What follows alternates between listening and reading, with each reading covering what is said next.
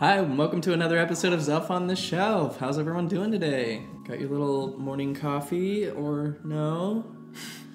Your Dwayne The Rock Johnson energy drink? Your morning Quaaludes? That's a joke from Stephanie Chapter 1, which just went live on our Patreon. We're doing another Jack Wayland book. Jack Wayland is, of course, the author of the famous book Charlie, which was adapted into LDS film. And we've read several of his books. And that's why we made these mugs for our Etsy that say number 2 mum on them. It's an inside joke from the Adam series, which we just did on Patreon. So it really is our best content, which is why it lives on Patreon. It's our best content. It's a fun time. But we have been slowly releasing the Sam episodes publicly on YouTube. They're about a year old now, but they're just so good we had to release them. So we have been releasing those. So. But yeah, if you for like $1 is the minimum amount you can pay on Patreon to access $1, that. $10, it's totally up to you. 100, whatever you feel like. 10,000, yeah. You can also become a channel member, and we put them there too. But I think we get more of the money through Patreon than channel memberships. Not sure. Anyway, what are we doing today, Tana? You've prepared this video. Today we're talking about the Word of Wisdom. I can't believe we haven't done like a coffee video or a Word of Wisdom video. We did the Mormon Enforcement one, but we haven't done Mormon Enforcement. Bring Mormon back Mormon history. Enforcement. Coffee is just so funny because, like, of all the things listed on there, it's probably the most innocuous and the most, like,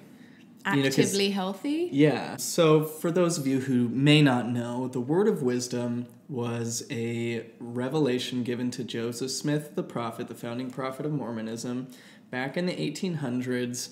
That was not a commandment per se. It was more like some friendly advice from God about how to live healthily. And he specifically said, I give you this advice not by way of commandments. That's how we know that. It's right there in the header. He said it, not us. Now, what most members don't know is there is a little bit of controversy surrounding the coming forth of this principle. David Whitmer, one of the witnesses of the Book of Mormon and top leaders in the church, said that the Word of Wisdom kind of started out as a joke. It wasn't supposed to be real. It was, the brethren were getting together and they're smoking and chewing tobacco and spitting on the floor, and Emma, the woman, has to clean it up.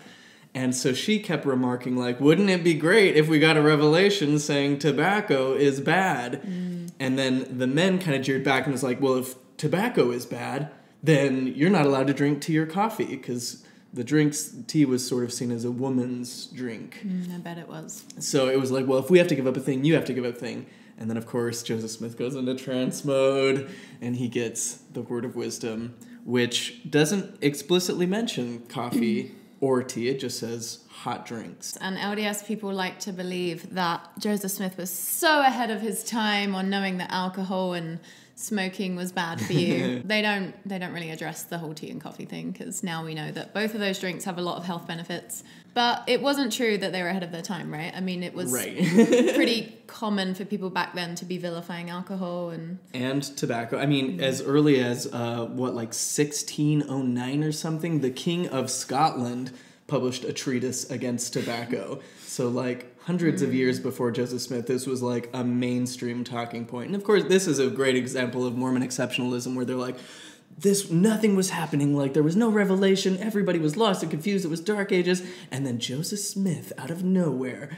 the heavens opened and had all these new ideas that he gave the world. And it's like, actually, he was part of the Second Great Awakening, which was focused primarily in upstate New York, and as part of the overall temperance movement that was happening in the country and in the world at the time. This wasn't just something from nothing. It was definitely in the circuit, as it were, a major talking point. Kind of like how the plot of the Book of Mormon and the attitudes about Native Americans in that book were also being circulated in Joseph's area in Joseph's time. He didn't just come up with it out of the blue. You can always see Joseph Smith's influences clear as day. Totally. I mean, look at like the Seventh-day Adventist Church, which was founded in like 1840 or something in upstate New York by a prophet, Ellen White, who had visions of Jesus. And they also don't drink coffee or meat, and they're actually very strict about the meat. They're strong vegetarians, but they don't drink coffee either. Interesting that both Joseph Smith and Ellen White said meat isn't good.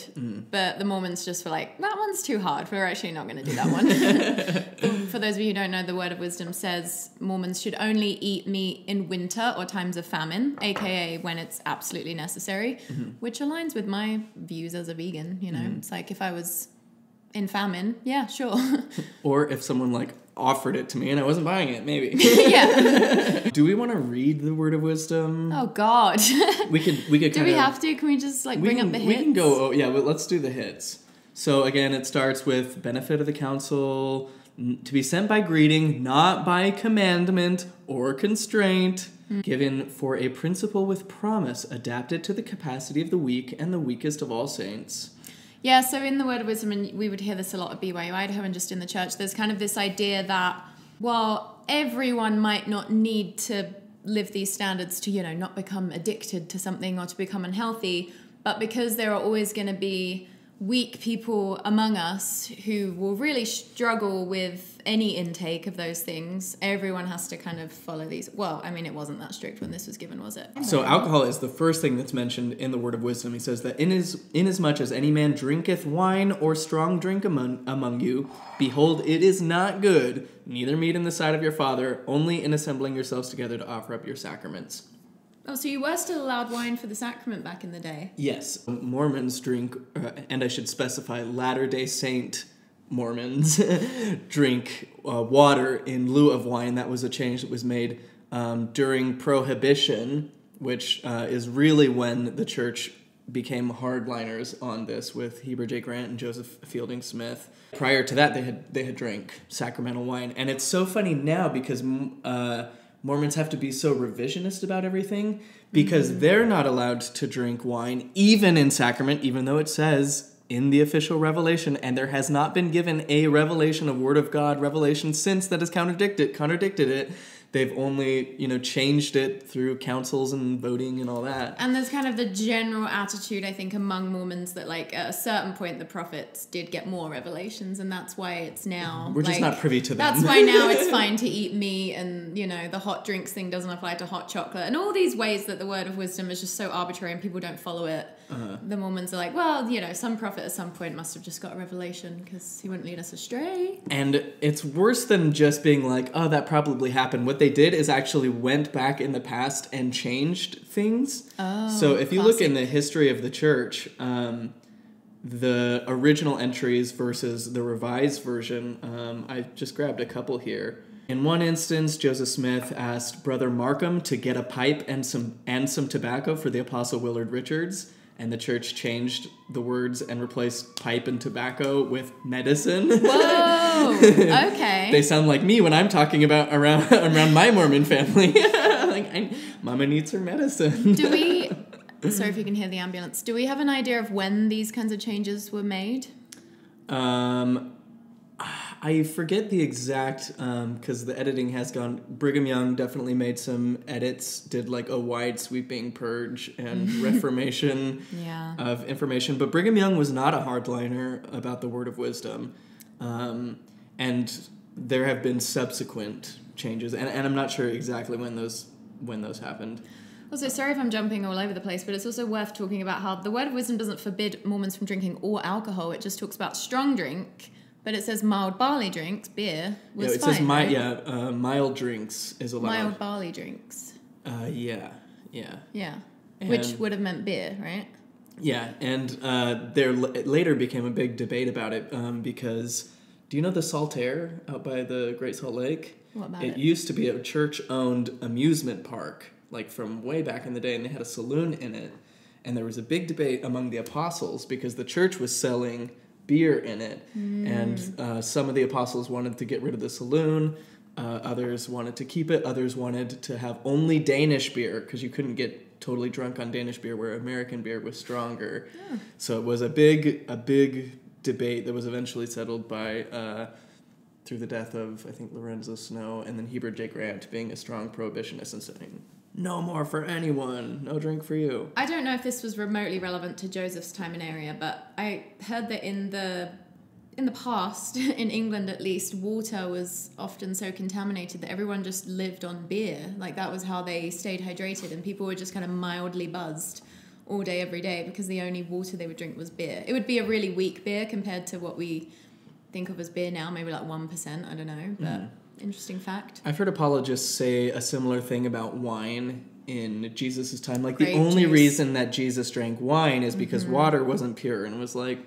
Well, then why was it a big deal that he hung out with wine bibbers? They called him a wine bibber because he Yeah. drank too much. Yeah. That's the interesting highlight of this whole thing, is like the life cycle of an organization. It always gets overtaken by the managers who are, you know, obsessed with everyone abiding by rules and creating extra rules so that you don't risk breaking the main rule. And White they'll, true energy. They'll They'll use metaphors like, you know, you don't want to drive so close to the edge of the road. You want to drive as far away as you can from it. But it's like, yeah, maybe when you're driving, but you're creating arbitrary rules that don't matter. Like the Pharisees, who were like, you don't want to break that, so we have to create all these other things. And that's what Jesus was constantly harping on about. And now, even though the word of wisdom was given not by way of commandment, you can't attend your family member's wedding if you drink coffee, because you won't be worthy of a temple recommend. Or if you had a glass of wine like Jesus Christ did every single day of his life, which he encouraged you to do in remembrance of him. Or wasn't Joseph Smith drinking right before he died? Oh yeah, that's exactly where I was hoping we would go with this.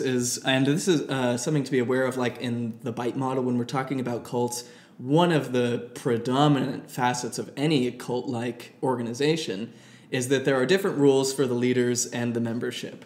So on the one hand, we have Joseph Smith offering the word of wisdom as, you know, an invitation and not a commandment. But very quickly, it became a sort of expectation, so much so that Joseph Smith himself said, no official member in this church is worthy to hold an office after having the word of wisdom properly taught him. Oh. And he, the official member, neglecting to comply with and obey it. That is very hypocritical. Because he himself was constantly drinking beer, and there are more examples of the history of the church being edited to remove mentions of him having a beer with brother so-and-so. Or, in fact, Joseph Smith and all the people in Carthage jail had wine the day that he died. And I guess it was a pretty chill prison. Yeah, fun jail. Because they shared the wine with the guards, so apparently there was some kind of rapport. I mean, Joseph did have that kind of charisma. He just open up a bottle with the bros, even if they're, regardless of which side of the cell they're on. Also, he's a fucking liar all the time. Like, around this time, he had a bunch of wives and was saying, I've got only one wife. So it's, I mean, he's a little liar all the time. Cannot be overstated. It's something that gets mentioned in some of the historical evaluations of the word of wisdom I was looking at, is that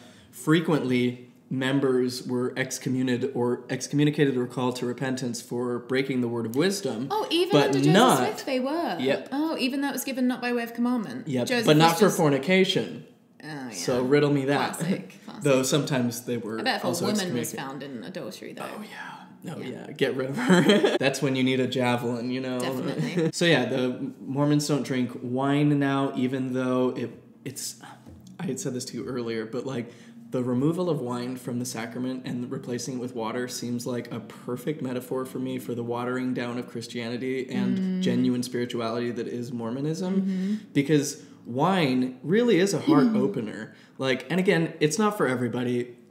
Some people just should not drink alcohol, and a case could be made that alcohol at any level is unsafe for you. It has negative consequences for your body. That being said, you can drink low amounts and not have it have a catastrophic amount. And some of the benefits, you know, there's a cost-benefit analysis that each person has to do for themselves. In the same way that, you know, you don't ever really need to eat a Twinkie, but if you have a Twinkie once in a while, you'll be fine. If you have a Twinkie shared among friends and it creates like a positive social bonding experience, then it's like, that's, you know, as long as you're not doing it too frequently or in excess, then the benefits probably will outweigh the negatives. Catch me in the group chat later. Y'all want to bond over a Twinkie? Twinkie bonding time. We're not being naive. Obviously, the research does seem to show that there's pretty much no amount of drinking that comes without risk. In the same way that there's not really an amount of refined sugar or processed meat or, you know, other things that Mormons are fine with consuming that don't come without risk. Even exposure to the sun is, you know, there's... Living in Salt Lake City. That's the thing, is Mormons have such this black and white view of things when it's like, moderation really should be, and is sort of the spirit of the law here. Yeah. That gets totally overlooked. It's like an excess of anything is going to be bad for you. Yes. Too much of anything is bad. And some of the things that are bad in a little bit can have benefits that make life worth living. Kind of like how Brigham Young said, if a person is weary, worn out, cast down, fainting, or dying, a brandy sling, a little wine, or a cup of tea is a good to revive them. Do not throw these things away and say they must never be used. Totally. They are good to be used with judgment, prudence, and discretion. Ask our bishops if they drink tea every day, and in most cases, they will tell you they do if they can get it. One of the few times I happen to agree with Brigham Young. The brandy is disgusting. Funny, too, that, these men who... So Brigham Young says this at the same time. The first time that coffee was explicitly voted on as a... Do you hereby swear that you shall no longer partake of coffee? Was a meeting with Brigham Young and all the Relief Society sisters. So it was to them specifically where he was like, are you going to promise to give up coffee and tea, you sisters who are always complaining about everything? So, he contains multitudes, Brother Brigham. And maybe this is the thing we'll get onto later, but it makes sense that these kind of arbitrary standards would be imposed on, let's say, the women, because the men had also had them. Because in high control groups, in high demand religions and cults, you have to... There's almost no high demand religion and cult that doesn't impose some kind of restriction on what people can eat and drink. That seems to generally be the case, And sex. Yes, of course, sex. You can't just let people be having a good time following their own conscience. That's a little too much to ask. So I was going to say, it's interesting that with the, do as I say, not as I do attitude of the leaders, you have on the one hand them preaching... they have many hands, actually. On one hand saying it's not a commandment. On the other hand saying, but if you do it, you could get excommunicated or punished or otherwise publicly censured. And then on the other hand, they all have businesses that are profiting. So Joseph Smith in the Nauvoo house had a bar until Emma said, it's either me and the kids or the bar. She should have used that one for the other wives. Maybe it wouldn't have worked as well. He was willing to give up his bar, but not his teen brides. Didn't Brigham Young do a group of pioneers dirty because he was more concerned with his alcohol business than their well-being? I don't remember the specifics of that. I've heard that. I haven't verified it through historical sources, so if please anyone take knows, this with a grain of salt. But I have heard that in the famous Willie and Martin handcart expeditions, where Brigham Young got up and said, we have to go get the saints that are out on the plains and save them, his actual first item of business was to send a squad out to retrieve his liquor stores before rescuing the saints. Beautiful. Because he was making a shit ton of money in Utah at the time. Brigham Young had his fingers in literally every single business going on in Utah at the time. Became very rich very fast. And an interesting connection that I found here was, so on the one hand, him and his right-hand man, Heber C. Kimball, are saying that no righteous member of the church should set up a distillery in this valley. Now, is it because he didn't want people drinking or because he didn't want the competition? Because he himself was operating a distillery, and when he eventually sold out to the city of Salt Lake, they continued to buy booze from him at way higher the rate. They could buy it for $1.50 unit or whatever, and he was selling it to them for $4 a unit. So the man, he was the original Utah girl boss for sure. Seriously, I was thinking that. And honestly, it all checks out with what we know about Brigham Young, doesn't it? Yes. So going back through the word of wisdom, so we have no wine, and I was saying about the wine that it is a heart opener, and when I drink wine, I get very sentimental, and can see how someone as a religious sacrament, which seems like a very responsible and high intentional usage of wine as a way of trying to connect with your highest sense of self and with the community around you. It seems very wholesome and very sad. They're not drinking much. Yeah. A little polyphenols. Yeah. A few antioxidants. Yeah. So he says, strong drinks are not for the belly, but for the washing of your body, something that Joseph Smith took to heart and initially bathed the temple patrons in whiskey, like to give them the full body whiskey rub down. Wholesome herbs, God hath ordained for the use of man. It says all wholesome herbs, so I guess that would include cannabis. Yeah. Strong case to be made there. Is cannabis a herb or just a plant? What's the difference? They just got to be used with Thanksgiving, and that one will give you a lot of Thanksgiving. Flesh also of beasts and of the fowls of the air, I, the Lord, have ordained for the use of man with thanksgiving. Nevertheless, they are to be used sparingly, and it is pleasing unto me that they should not be used, only in times of winter or of cold or of famine. Maybe if they would have stuck to that, the Great Salt Lake wouldn't be drying up quite so much. Yeah.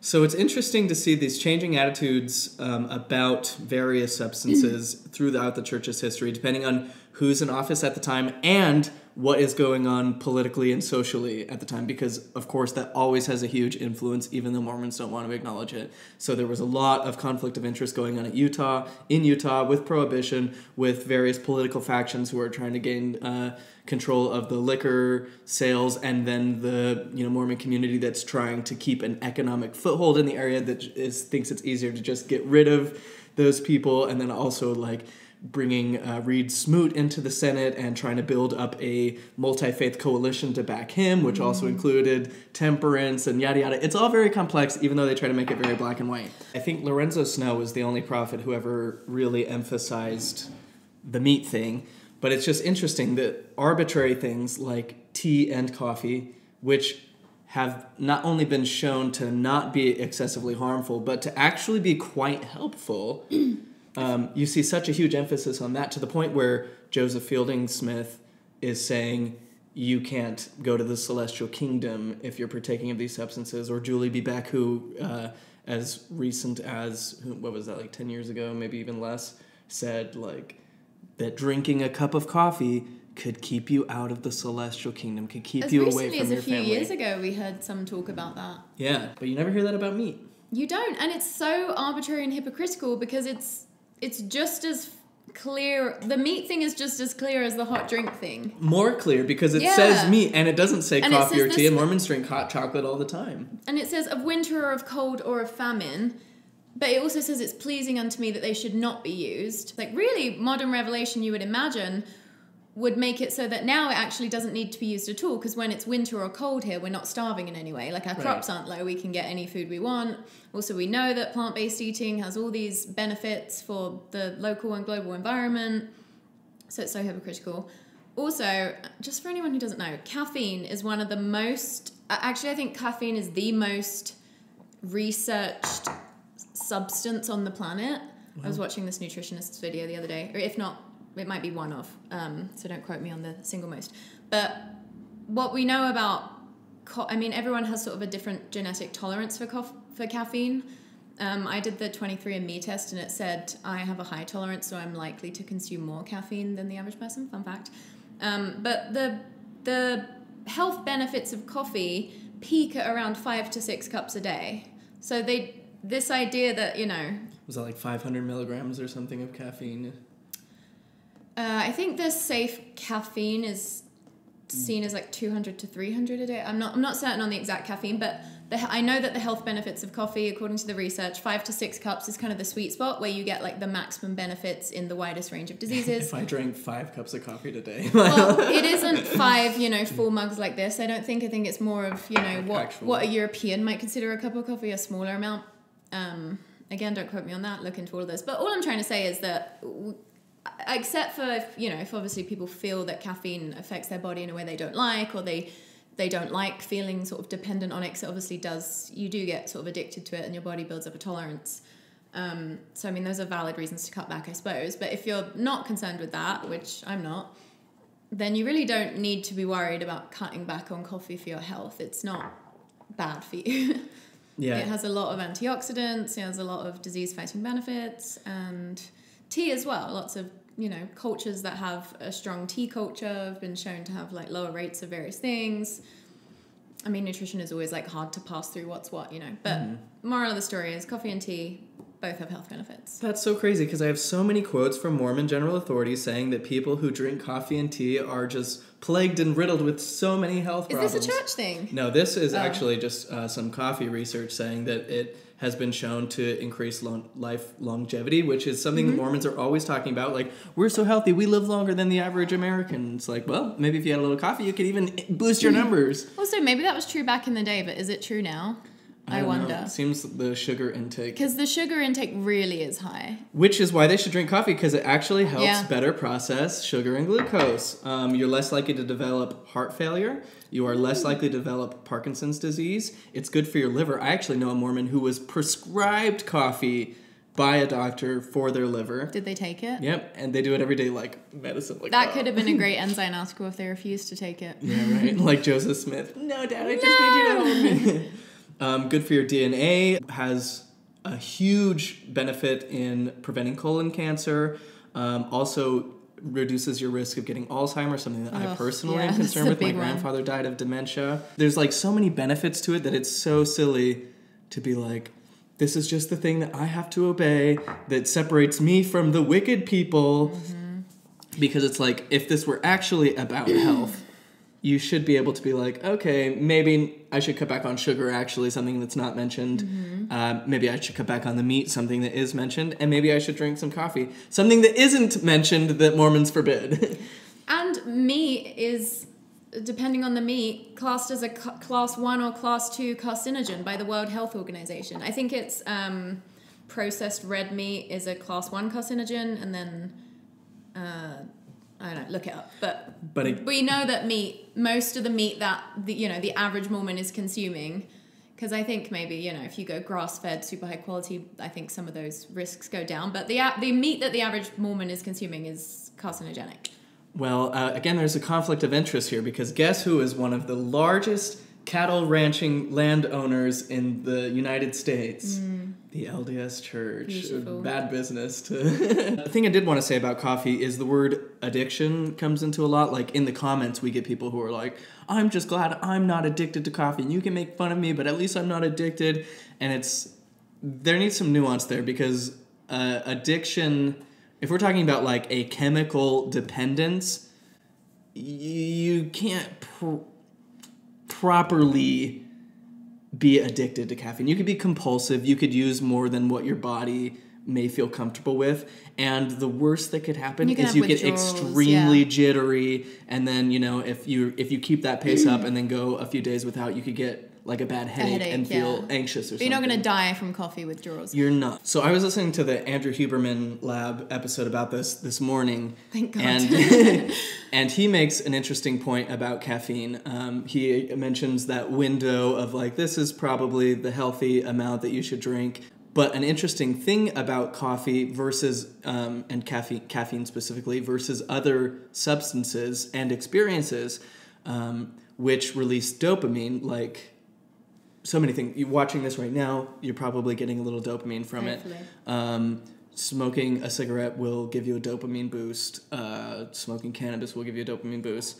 And the reason that those things can be compulsive is that they can, in time, deplete your dopamine and then not give you a way to replenish, leaving you afterward feeling worse off than before you did it. And that's definitely the case with alcohol, where after you drink even a little amount, you experience higher cortisol levels later when you're sober.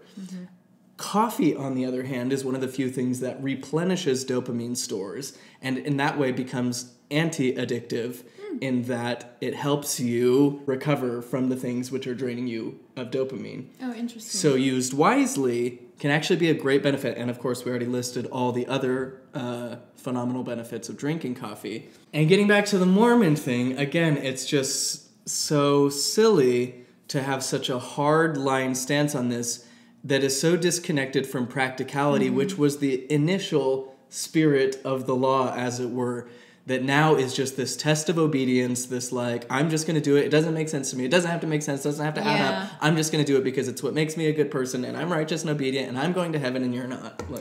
I think that's where it gets really problematic. And also, I can see the argument for a spiritual community kind of being anti-alcohol. I think that's valid, but I also think it should still be up to I don't think your membership in the community should be determined by whether you adhere to that. I think it's fine for a community to maybe teach about the dangers of alcohol and say that, we recommend not drinking alcohol because abstinence can be often better than moderation or easier. But I just think to tie it to morality so much is just not good. And it just creates like a bigoted environment. Yes. And it's just unnecessary. And it's like such a classic telltale sign of a high control group, right? Because it's like, why do they have to be so involved? Mm-hmm. It's like you can teach things without requiring people to adhere to them. Mm-hmm. And especially when so many leaders of the church have used, and Jesus himself, Bernard, and Jesus himself, Joseph Smith himself, all use these things. There's a story about Joseph Smith preaching about the word of wisdom and then riding off on a horse smoking a cigar. And so then to have such a hardline stance and to edit the history, to wipe out any trace of that being done, and it's just silly. And to your point of like a religious community saying, I think it's one thing to be like, we don't want you to drink alcohol here. Yeah. But then to be like, you're not, even if you do it in your house, then you are stepping into Satan's territory. Mm-hmm. You're going to be tempted. This is the steady, some apostles said, this is the steady fall to apostasy. You know, they start having a drink and next thing you know, they're criticizing us. Even having sort of a hardline stance as a religious community on meat makes more sense to me than alcohol, because with meat, it's like other beings are implicated in your decision. And with alcohol, while obviously alcohol can lead to people, you know, doing things that harm others, that's not like inherently the case. Mm-hmm. So it is such a personal thing, and it's like a thing that, you know, again, unless you're shitty to others when you drink, I suppose, only affects you, and it's a choice you make about your body. Well, I don't know what he wants. There's nothing he wants. You can't please him. He's just running around like a little terrorist. Oh. Even meat would make more sense as sort of a temple recommend question, potentially. If you're a community that really believes, I mean, Mormons don't care about animal ethics, right? But if you did care about animal rights as a community, I could see it making sense to be like, we want our community members to not eat meat. Mm. Which is crazy that there isn't more. I mean, it's not because, again, Mormonism is just the McDonald's of religion. Mm-hmm. But like, if they actually believed what they preach, which is that animals have spirits and that we are supposed to be stewards of the earth, like, don't you think that we should be trying to like reduce as much harm as possible from, and if you're going to see those spirits in the hereafter, you're going to be like, walk up to a cow and it's going to be like, hey, thanks for letting me live in a factory farm my whole life so that you could eat me for dinner, douchebag. In like excessive amounts that we know are harmful. That's another thing. Even if you make the argument that, you know, the highest quality meat doesn't have to be bad for you, the quantity that most Western people eat meat in is so much higher than, you know, what we ideally would. I hear Mormons say that eating meat sparingly means you should only eat it like twice a day. Just like the World Health Organization says. Imagine if that was my alcohol consumption.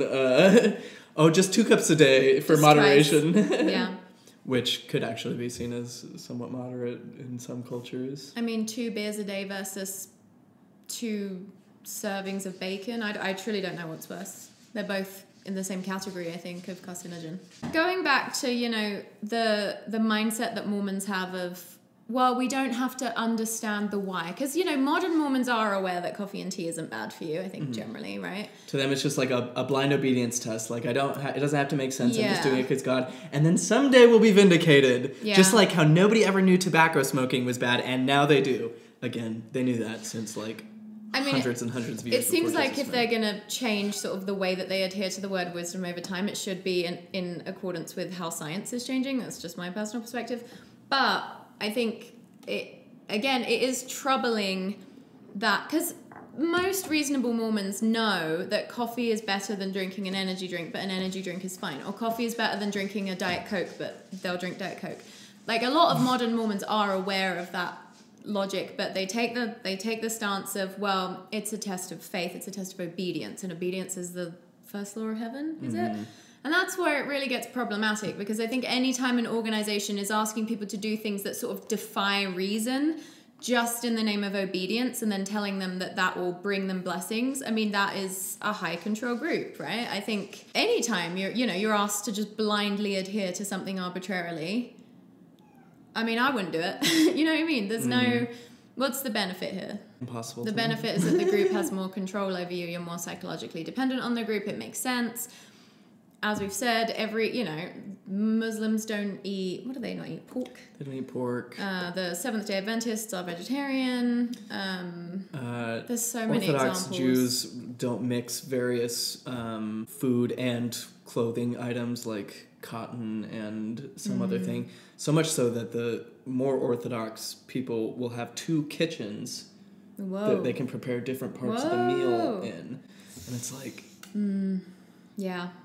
Again, that's not a widespread for everybody who is of Jewish heritage, but it's just interesting to see how people of any culture can take a thing like just some sensible principle of moderation and then become so rigid and superfluous about it, creating rules upon rules upon rules that totally stray away from the initial intent, which was just, hey, try to be healthy. Yeah, like, I mean, I suppose it probably made sense to not eat shellfish in biblical times, because that does seem like a bit of a recipe for disaster food poisoning-wise, I imagine. If I'm just guessing where that would have come from. What about other hoofed animals? Was that in the Bible too? Yeah. Yeah, I don't know. Another use for tobacco has been shown with people who have schizophrenia. Really?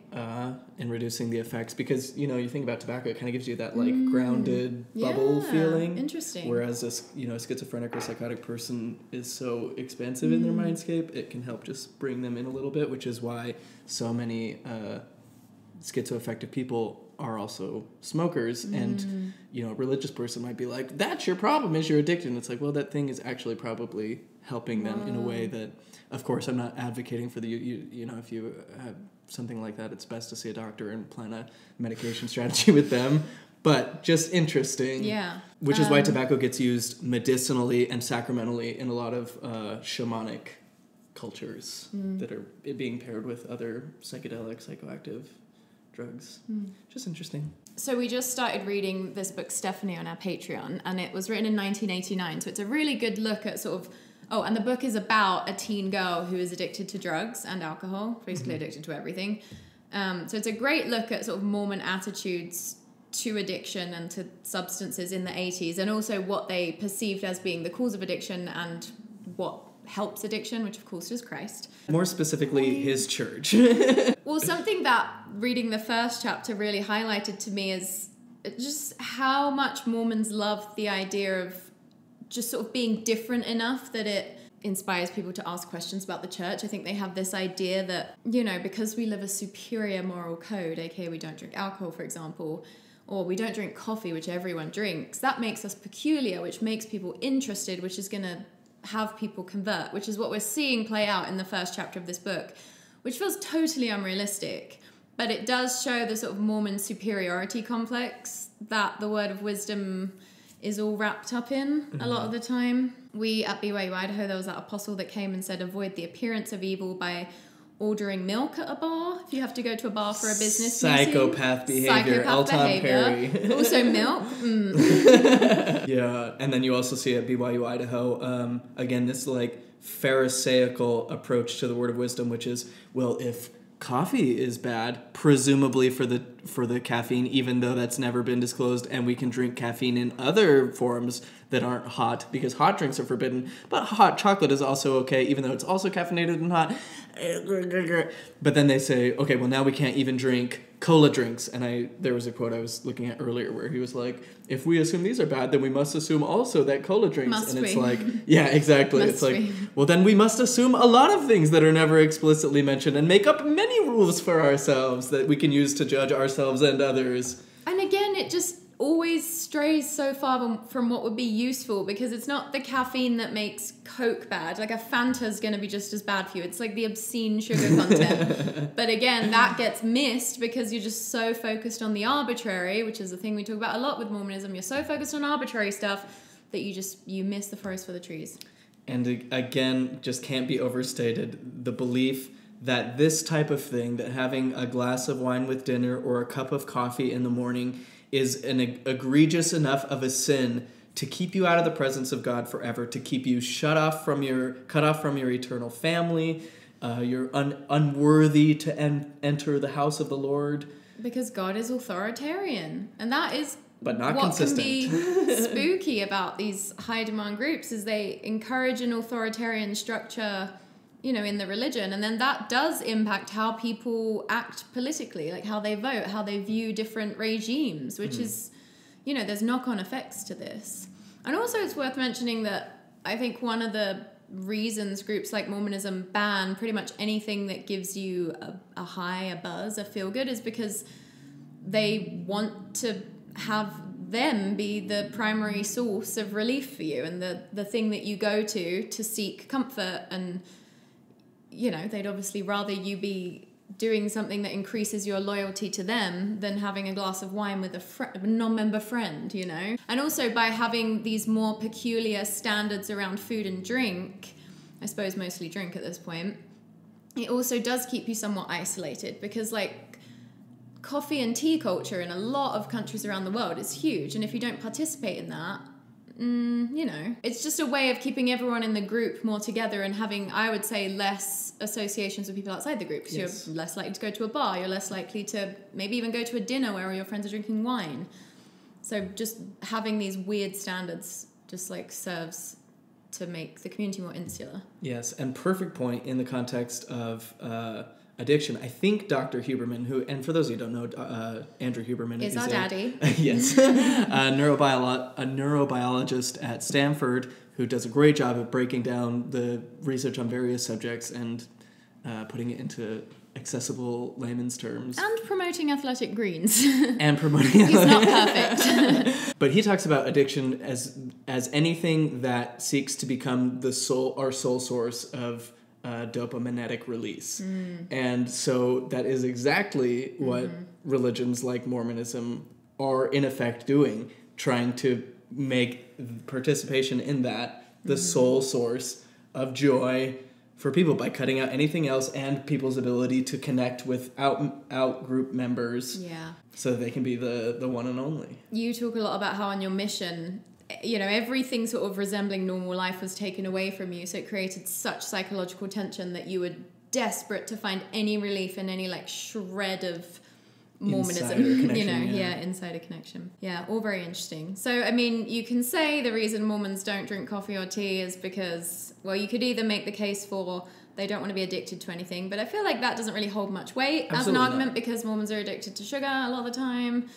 You know, a sugar addiction, a caffeine. And they'll pop pills of all kinds. Mormons will have less hesitation about taking opioids than they will about a cup of coffee. No wonder, because if you've never had any kind of substance that can provide sort of, you know, a glass of wine, let's be honest here, can relax you and can, like, alleviate stress in a way that feels very nice. And if you've never had an experience of that, you've only had, like, sugar, which can kind of get you hyper, then the first time you try opioids because you had a wisdom tooth out, I feel like it's going to potentially seem more appealing than it would to someone like me who's like, I've never found opioids like that big of a deal one way or the other, but I wonder, you know, I feel like if you're used to having other substances, they're not going to stick out as like, whoa, this holy grail thing that is like, technically I'm allowed it, and if I could just keep going to my doctor, you know, it's tough. Well, when I was a Mormon and got my appendix out at the LDS hospital, I woke up from the euthanasia and was like, I want to do this every weekend. Let me take my appendix out every weekend. Bless you. So anyway,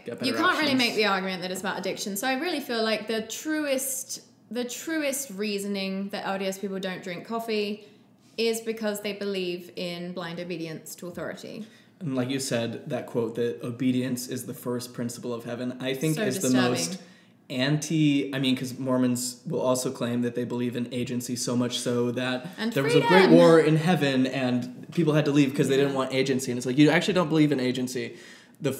Obedience is the first law of heaven. What are you talking about? Like, that's the first law of Nazism, of fascism. Korea, just saying you have to obey no matter what, regardless of the reasons, regardless of the ethics even or the when implications. Evidence contradicts it being a good idea. Blind obedience is not a virtue. No, that's how like every atrocity throughout history has happened. Yes. Blind obedience. Yes. But it's fine when they do it. It's just like with marrying kids. It's like generally that's not good, but when we do it, it's different.